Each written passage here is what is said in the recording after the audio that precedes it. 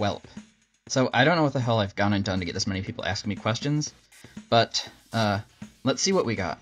Also consider this a warning that from now on your questions might get answered in video. So like the esteemed Bible du Boinko, let's jump into it. Trademark. Did you eat my cookies? No, I ate my cookies. They were yours until you left them unattended. Should I be embarrassed to be straight? Yes. Shame. Shame. Shame. Shame. Just kidding. The serious answer is, all orientations are valid, as long as all participants are consenting adults who pass the Harkness test. Why do I sometimes feel that I should be bi or pan when I'm not? I don't know, I'm not a psychologist or licensed therapist, so take this with a grain of salt, but it might be that you've developed a sense of obligation to reciprocate people's feelings for you, and you're never obligated to feel that way about anyone. That's just not how it works. And you should never feel bad for who you do or don't like, as long as all participants in sexual activity are consenting adults. Mater from Cars is so sexy. Blocked and reported. Why are there so few pterosaur furries? Some animals are easier to anthropomorphize than others. I eagerly await the stegosaur, manta ray, and pterosaur furries once someone figures out how to draw a version of them that makes visual sense. If saber-toothed salmon were still alive today, would you eat it? I'm more worried about if they'd try to eat me. Have you ever had focaccia? I googled what it is and I still have no idea what it's supposed to be. Do you eat tortellini one by one or stab several on the fork at once? Bold of you to assume I use forks. Are walrus tits on the front or the bottom? Why do you need to know? Where does one start when making a fursona? You're already a furry. It's too late to go back. How do I tell my transphobic psychiatrist that I'm no longer comfortable seeing them? You don't owe them an explanation. Their job is to help you, and if they're not doing that, there's no moral or even manners reason to force yourself to be uncomfortable for their benefit. If you're seeing your psychiatrist through a network or office that has multiple counselors, and you want to try another one through that group, then you should be able to tell the receptionist or scheduler, and you should be able to tell the person that the psychiatrist in question is not sufficiently knowledgeable about your area of needs, or that they have ideological conflicts that make them a bad fit for you and your needs. Doctors are here for you, and while obviously I don't encourage anyone to be abusive or to shout at them, they are the ones who are choosing to deal with other people's traumas so that their patients can get better. You are not paying them to make yourself uncomfortable to cater to their transphobia. I seriously hope that you find someone who understands you and your needs and supports you and isn't biased by transphobia. From the whole team, we wish you well.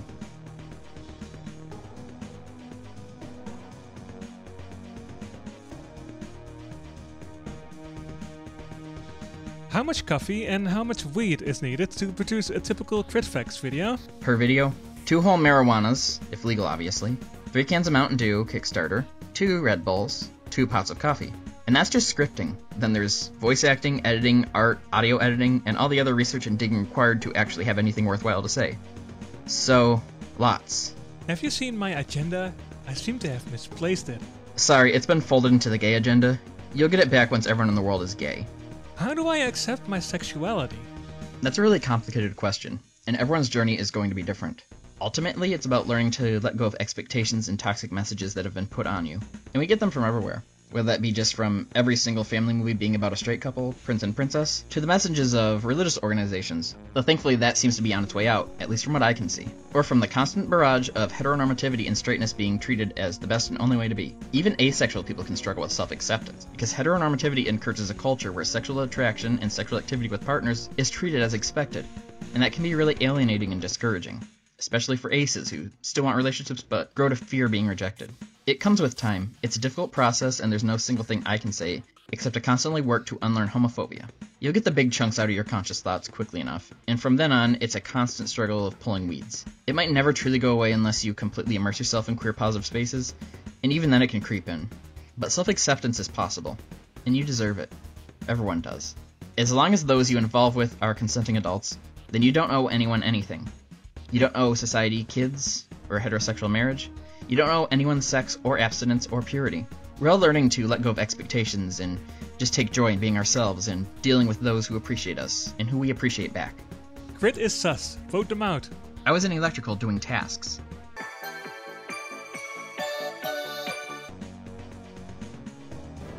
Some of you may die, but it's a sacrifice I am willing to make.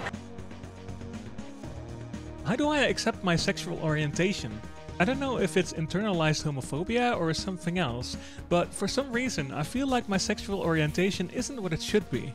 There is no should be when it comes to orientation. The only part that matters is that all sexual activity is only between consenting adults. All sexual orientations are equally valid. You didn't choose to have the orientation that you have, and even if you could, there's no reason you should choose one over another. It can be tough to let go of the many, many pressures to feel your orientation should be something different than it actually is. But the first step is recognizing that those pressures shouldn't be there, and that you shouldn't listen to them. Take steps to consciously remind yourself that those pressures are wrong, that who you like is fine, who you don't like is fine. You don't owe anyone attraction. You don't owe anyone however it would work to just stop being attracted to different people. You don't owe anyone any feelings or lack of feelings. You're valid. You deserve to have your boundaries respected and to get to pursue healthy relationships with people you like. All that a healthy society should ask is that you proactively try to respect everyone else's boundaries. This is the police. We have an anonymous tip that you're keeping CritFacts, cartoon fucks on the internet, prisoner and impersonating them. Open up! You'll never take me alive. Burger. Yes. Why does hell culture exist? Because humans will do anything, regardless of whether or not they should. Hey, thanks for checking out our channel. Please consider liking and subscribing and checking out our other videos. Please consider supporting us on Patreon and check out our other links in the doobly-doo. This episode was voiced by Factually Fictitious. That's right, it's a CritFactually Fictitious crossover episode. I recorded it in a blanket tent during a tornado.